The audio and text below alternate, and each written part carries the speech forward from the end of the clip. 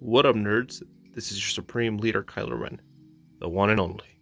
And today, I'm going to show the Fandom Menace and some Star Wars fans who are haters how to move on.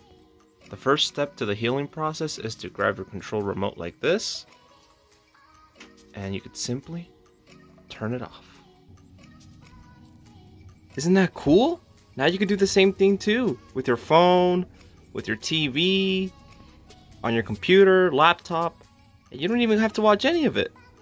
Isn't that amazing? You're welcome.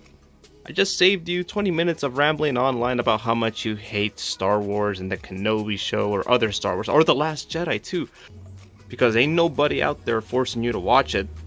And if you are watching it, that means you like Star Wars. That means you can't be completely done with Star Wars.